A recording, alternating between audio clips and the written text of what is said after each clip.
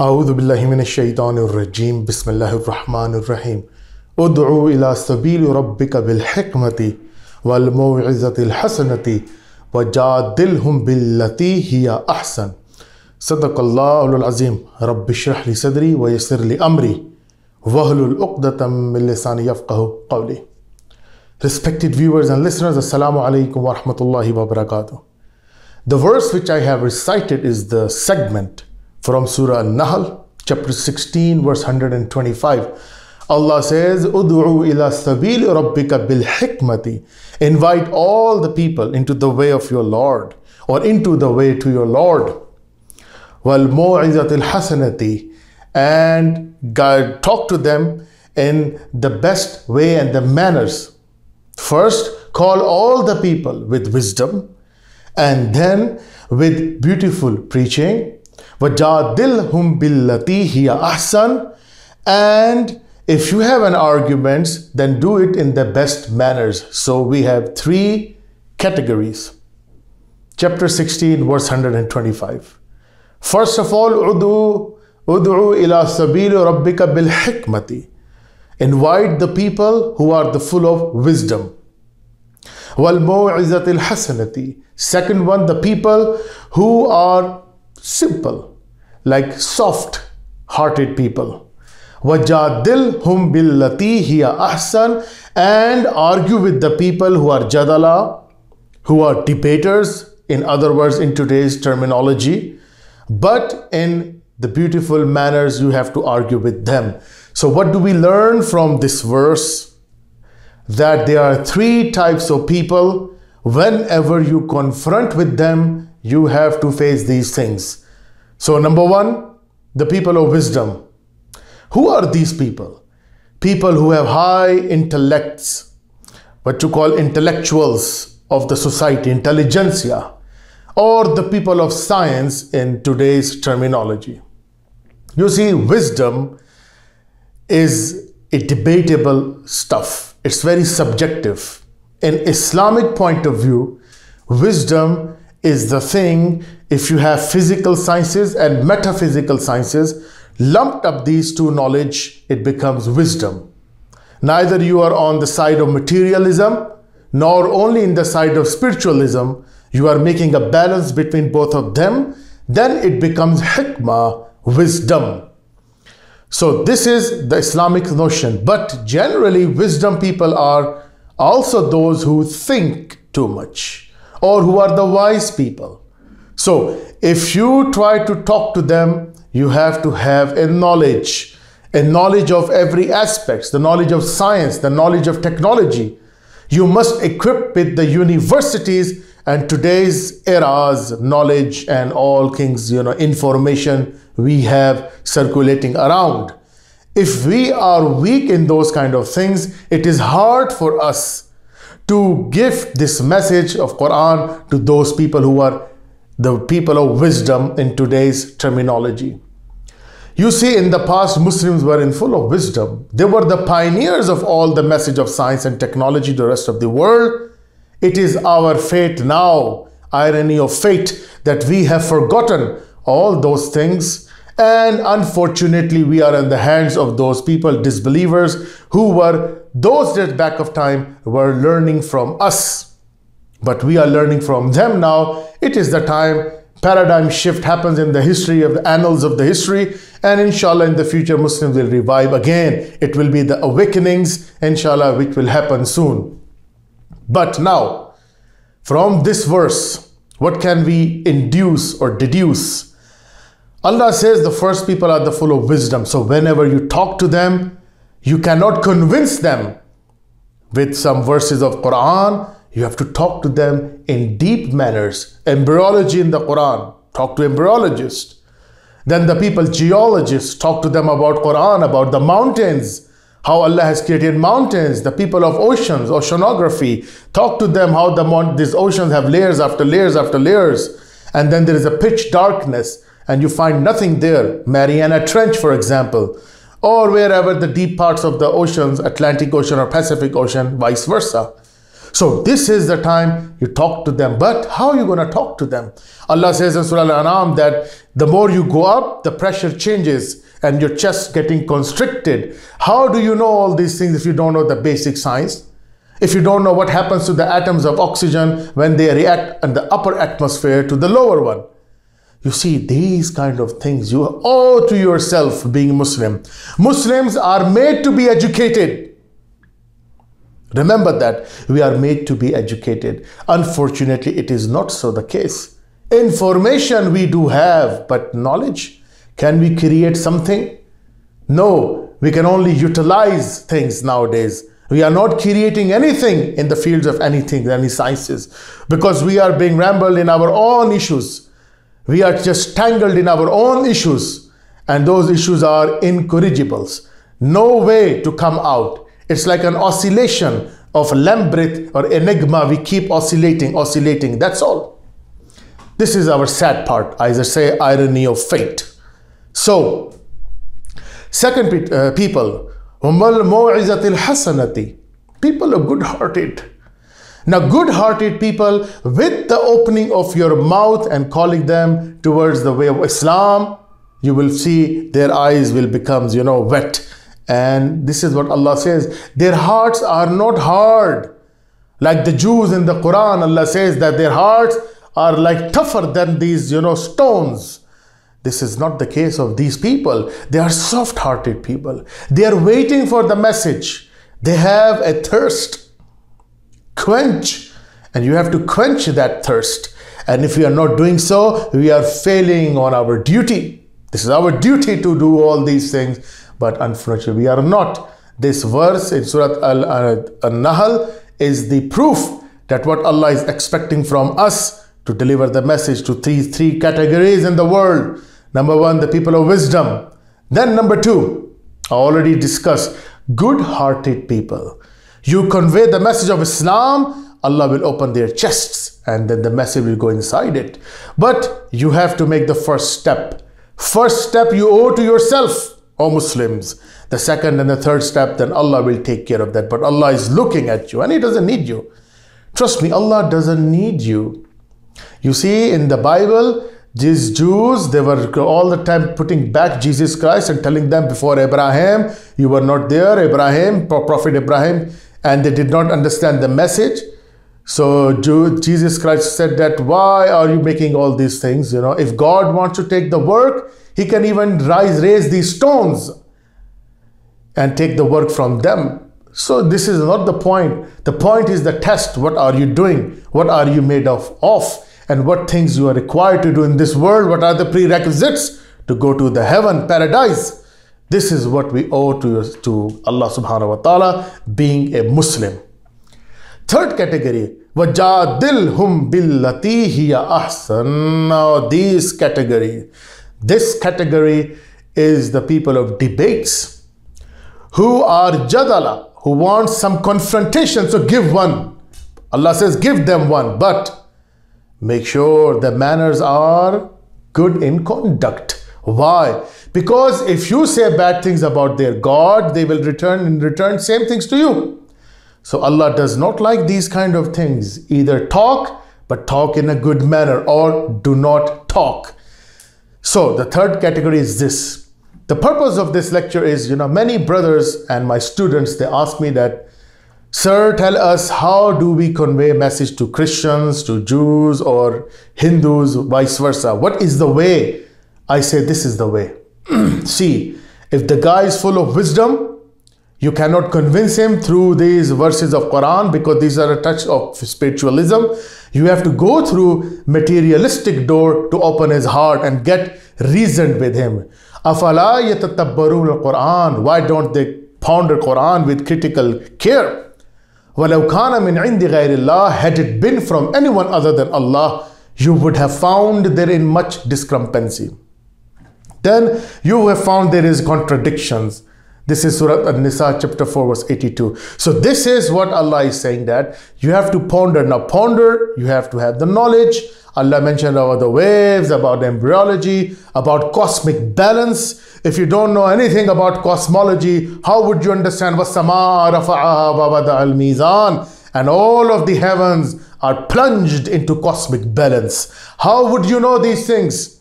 I'm asking my Muslim brothers, or especially those students who are just studying from madrasas. How would you cope up these verses to these all Western people? Is Islam only constricted in madrasas, or is only made for few selected people of the community of those madrasas, or only one language? Language is the tool. Prophet ﷺ says that the best weapon is the enemy's weapon you use against him in the strategy. So today's weapon is language, English language. I'm not saying that you start learning English, but at least the scientific knowledge must be there. No background knowledge of science. I'm not criticizing anyone. Please mark my words. I sit to ulamas myself. I love those people and I'm from the community. I'm not the person who just speak like one man show. So we do everything under the umbrella of ulamas, alhamdulillah. But where is the problem? You have to say. You cannot keep quiet and see things. Remember that. Open your mouth. Anything can be rectified. Anything can be reprimanded. Nobody is picture perfect except prophets. So everything must be done under to the way of right decisions, decision making, teamwork. There's no one man show in Islam. Prophet says there is no Islam without Jama'at. There is no Islam. Remember that. Islam comes with congregation. Islam comes with the people. And together Islamic Ummah rose, and together Islamic Ummah will rise. This is what we owe to ourselves. So, debates. What debates you have to do with these people who are jadala, who wants confrontation? They don't listen to the message of Quran. Tell them to bring your exhibits. Bring your proofs. Let's see and let's reason together and see where the truth lies. For Christians, for example, talk only on fundamental topics. Do not go beyond fundamental topics. Is Jesus God? Prove it from your Bible. Crucifixion, is it real or not? Prove it from your Bible. Is the Bible God's word? Prove it from your Bible. Original sin, prove it from your Bible.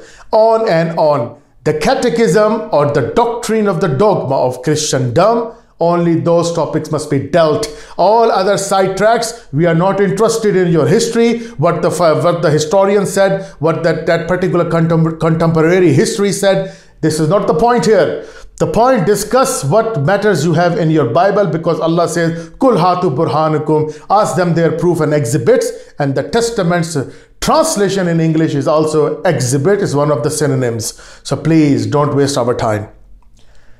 Talk about fundamentals, you will see where the truth lies.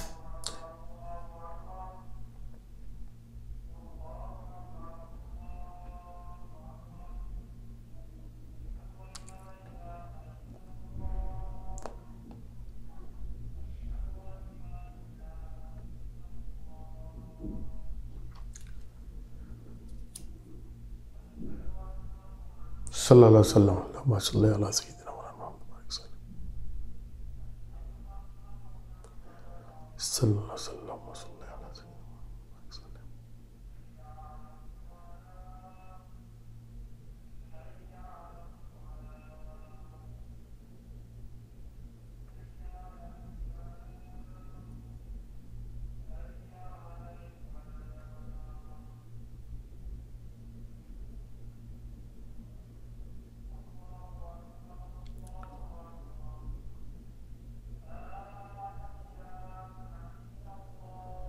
أشهد أن لا إله إلا الله أشهد أن محمدا رسول الله من يسر الأفضل اللهم إني أسألك الأفضل والعافية في الدنيا والآخرة. You see, for 1400 years, Adhan, the proclamation calling towards prayer, has been going on for 1400 years. There is no religion on earth, you know that, which says 5 times a day, and this is never stopping till Yawm al-Qiyamah. Every part of the world, Eastern Hemisphere to the Western Hemisphere, Northern or Southern, you see all this world is plunging into some kind of time zones, and the time zones making Allah too, like for continuously the azan going on everywhere. It's not stopping. If something here is an Asr time, some in the part of the world is Maghrib time, then some part of the world is Fajr time. And all these time frames, subhanallah, it is divided in a way that is never ending. And this is what Islam, this is prophesied in the Bible, that the last religion will be praised all over the world. This will be proclamation of the last Prophet Muhammad, meaning the praised one. And he is being praised all over the world. On what grounds? The praise of divinity? No. The praise that he is the last and the final messenger of Allah. And do not worship anyone. Allah wa kabbirhu takbira. And God is the greatest of all. So do not try to just intervene anything or associate anything with him in his omniscience, omnipresence and omnipotence. This is what Islam. 1400 years I said there is no religion on earth which can do like this. The miracle, the transformation, as Jesus Christ said that a little lemon lemoneth the whole. If the little amount of yeast does not ferment the loaf, something wrong with your yeast, something wrong with your loaf. Do men gather grapes from thorns and thistles? A good tree will reap the good fruit, and the evil tree will reap the evil fruit. So judge the nation by whole. Judge them, guys. I'm here. Muslims are here. Judge us. And as a whole, we are not saying we are perfect. We are angels. But I said relative perfection, according to ratio proportion, is the highest. Maybe Christians are highest in the consensus form by, checking off those things. But in practicing, you cannot show us a single candle or single, finger to us that you are better than us in morality, in sobriety, in piety, in brotherhood, in charity, in hygiene, nothing. Anyways, coming to the point. So how would you debate them? Only fundamental topics. Hinduism, fundamental topics. What is your doctrine and aqidah? Don't talk extra with us. Talk to the pertaining, that's all. And other religions, I don't think so. They will like to confront you. Jews are hiding under those trees, oxythoron trees. Like, as the Prophet ﷺ says that gharqad, they will grow gharqad because it will protect them. On the last of the days when they know that it's written in their magazine too, Armageddon. Magazine by Philadelphia Trumpet. And they mention this Armstrong's family. That, our time gonna be very end soon because of the Jews and all these things are happening. And they know that what their destination is. They know very well about themselves. So, as Prophet ﷺ says, the time will come, even the stone will cry that the Jew is hiding behind me. I get him and get him. And there will be no scot-free. There will be no Ansar, those helpers and savior, etc. When this thing will come, they know very well. So, confront, you will mostly find with Protestants, Christians, and the best ways, talk about fundamentals. You will see that their, ground will be taken away under their feet, and they will trip and fall with all proclamations of Holy Spirit inside them. Fundamentals, I say. And my challenge is open from my platform to any Christian. I don't go for VIPism. I don't go for those credentials. I say bring any Christian who is dare to talk to the fundamentals of Christianity. I don't want to talk about any other things. Don't try to turn the tables because you're helpless. You apologetics, you started this apology from the dawn of the Christianity. Islam has nothing to apologize. Whatever Islam says, it says on the rock foundation of everything. Concrete foundation, and you cannot shake any pillar of Islam. I'm telling you, with your logic, with your understanding. Yes, fools. You can keep barking against day and night, and you can try to just show people that, oh, you see, I find faults in Islam. And well, you say apparently you find faults in Islam, but trust me, logically, rationally, you know that Christianity is not right. You know in your heart, every pastor knows that Christianity is not true. You know in your hearts, but what would you do? Those donations, those politics, those, what you call papacy going on for thousands of years. How would you convince those people who died? I'm asking this. So that's why it's not hard. I can understand. I have full empathy as well as sympathy for you guys. I go pity on you, but on the grounds of rationalism, you know that Christianity has no grounds. Talk about Trinity, you'll never be able to explain till now. Talk about divinity of Christ, you just start, fumbling here and there, oscillation. Talk about original sin, you don't know where it originated from. Start about is the Bible is God word, full of contradictions after contradictions. You'll not be able to prove it. Nothing. On and on, I said. For example, then original sin, Jesus God. Is the Bible God's word? Trinity, crucifixion. The crux of the matter, the most fundamental point in Christianity, crucifixion. You know that crucifixion, the exhibits are not matching with one another. You know that. Your pastor knows it. The critics of Bible knows. But what would you do? As I always say, if you remove, Paul says, if Christ has not risen from the dead, our preaching is vain, our religion is vain. Meaning you have nothing to do if you are unable to prove that Jesus Christ really was resurrected. If you can't prove it, your game is finished. You see, every religion try to sell the point. Come to Islam. Islam has no ambiguity. Your Bible says that God is not the author of confusion, but droves after droves Christianity are getting in confusion. And they are plunging into the psychological issues. We call it cognitive dissonance. Cognitive is the mental ability of human beings, how they behave to the particular notions. If this thing go beyond understanding, rationalism, you just plunge into dissonance, confusion. So somehow you try to convince yourself, inner deep figments, okay, fine, this is what it is. Now, that's all. I'm going to follow that. This is what you call cognitive dissonance. Islam has no place for that. Islam is clear.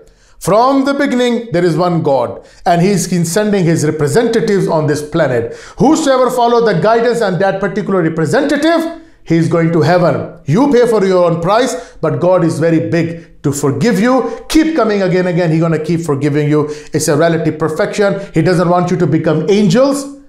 He wants you to do sin, but also repent. Some sins, if you do with your fellow brethren, you kill him, you try to do something bad, you have to pay the price in this dunya. But for hereafter, Allah knows that He's going to forgive you or not. But if you die in the state of associating partners with God, calling his creature that He's the creator, or associating partner with any means, there is no forgiveness for you. And this is the main notion from the beginning, from Adam alayhi salam till the Prophet Muhammad, peace be upon him. What confusion in there? What is the rocket science is there?